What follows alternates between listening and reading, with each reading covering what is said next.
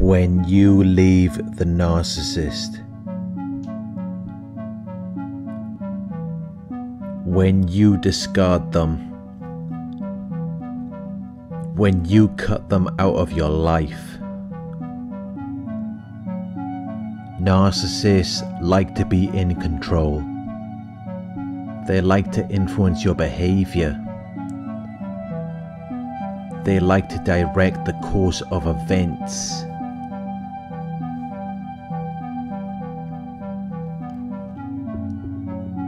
They want to choose when times are good and when times are bad.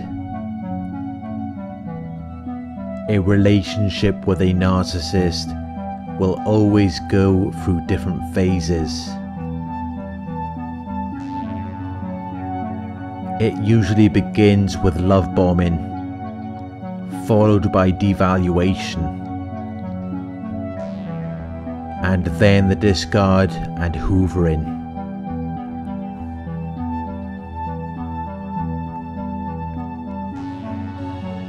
The narcissist has to be in control of all of this.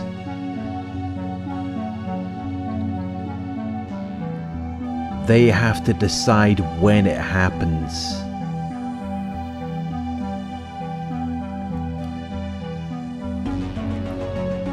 They have to be the ones pulling the strings. They have to control people and situations. They have to be the one calling the shots.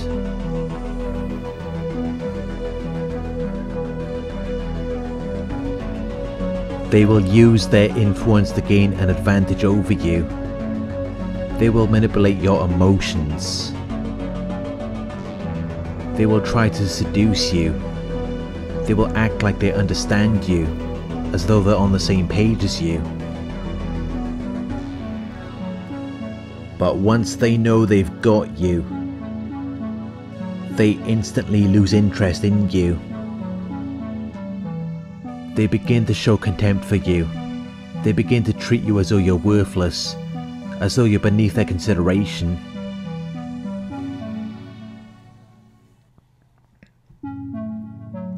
The most exciting part for the narcissist is when they're pursuing you,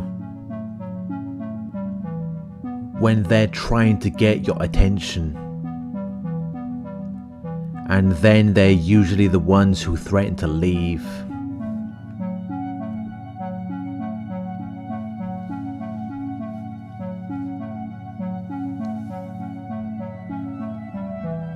The narcissist isn't always the one who leaves. Sometimes people choose to discard the narcissist first, especially now that people are becoming more aware of it. People are starting to realize what these narcissists are trying to do. They realize that the narcissist is not going to change, so they decide to leave. But when you leave the relationship, the narcissist cannot stand it. They see it as though they have lost control of you. And the narcissist always need to feel like they are in control. When you leave the narcissist, they lose the attention and validation that you would otherwise give to them. They lose all of the conveniences that you brought to them, and they lose power over you. When you leave, they will see it as though you are rejecting them. It will cause a narcissistic injury, which will be followed by narcissistic rage. They will be very aggressive towards you. They will insult you and put you down. They will try to make you feel like you're not enough. Or they may give you the silent treatment. They will show a lack of interest, concern and sympathy for you. as though you are no longer important. This acts as a coping and defense mechanism. Narcissists who are arrogant, entitled, and grandiose cannot deal with rejection. They have this personality style to avoid rejection by forcing themselves onto you and trying to make you believe that you could not live without them. But this grandiosity is actually just to compensate for their insecurity and instability, which is why they crumble if you dare to leave them.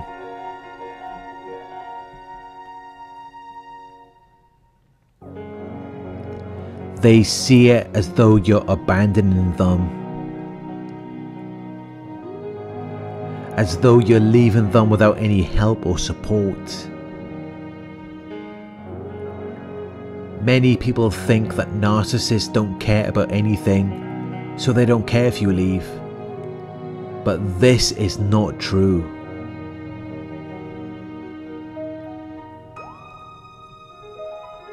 Narcissists cannot deal with abandonment. You may notice that even if you leave the narcissist for a few hours, they will become very anxious and nervous. They will be under severe mental strain. It will seem as though they are troubled or upset. They will start looking for problems. They will look for opportunities to argue with you. They will do anything to cause commotion. When you even mention that you need to go somewhere or do something without them, it's likely to cause an argument.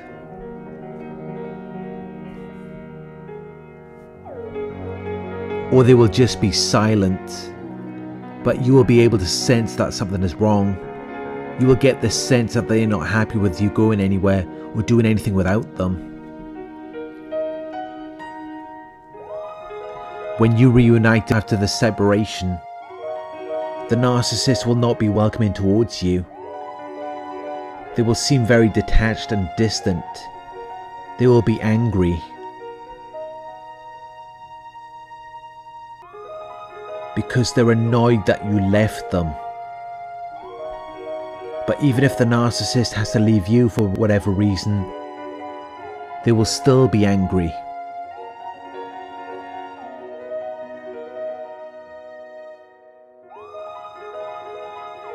Because they just cannot deal with being apart. They cannot deal with separation. Narcissists are emotionally immature. They're like children.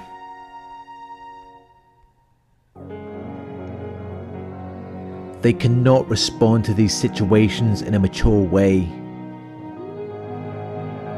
They cannot say goodbye and welcome you back when you return, like a normal adult might do. When you leave a narcissist, even if it's just for a few hours, it's like leaving a baby that cannot understand that you are separate from them. The narcissist cannot understand what happens when you leave. To them, it's like they've lost a part of themselves, because they see you as an extension of them. They don't see you as a separate person.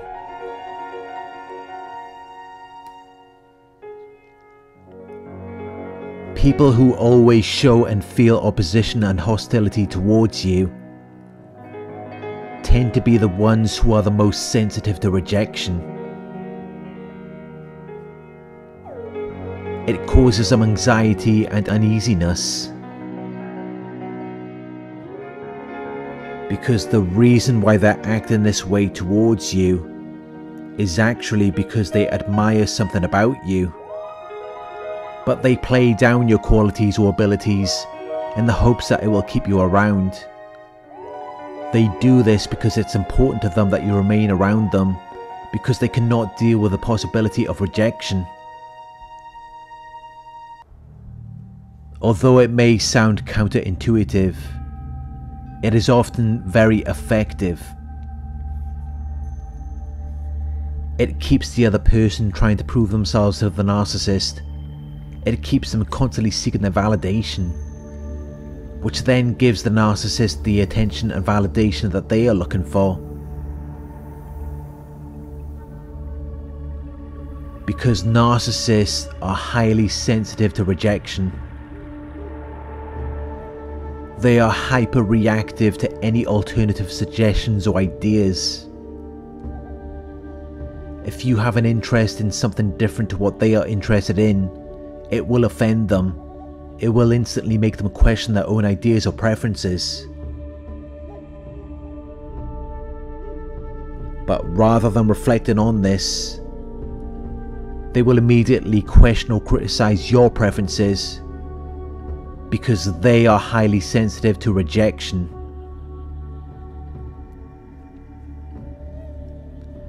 Even if you're just rejecting their proposals or ideas, they're not secure enough in themselves to allow you to have a different or opposing opinion. And this is where their hyperreactivity comes from. They're very insecure. They're very unsure of themselves. But they don't want you to see that. They don't like to look weak or sensitive to other people. So they will act like it doesn't bother them.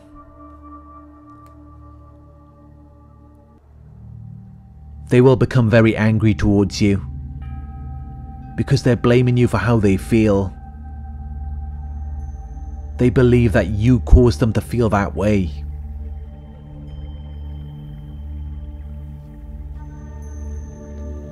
The narcissist may seem dominant and controlling when you are with them, but when you finally decide to leave, that is when you will see how fragile and weak they really are. And they will blame you for their feelings.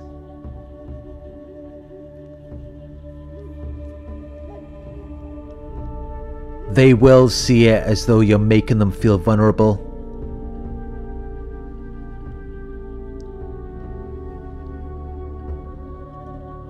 If they are suspecting that you are going to leave, they may even leave you first. Because they're afraid of you leaving them. So if you're going to separate, they want to be in control of it. They want to feel like they made the decision for things to end, because then they can use that to control their fear of abandonment. But they often go back and forth between wanting you to stay and wanting you to go. It's like they can never make up their minds. Which is how they will often hoover you.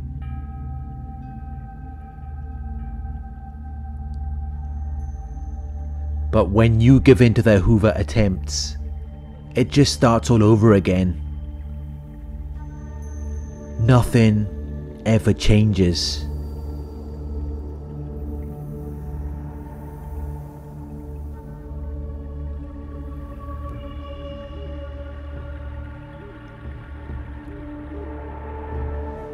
Thank you for watching.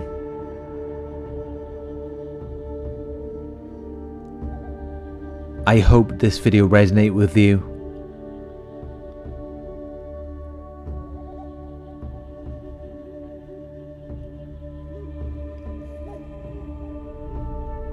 Please like, comment, share and subscribe.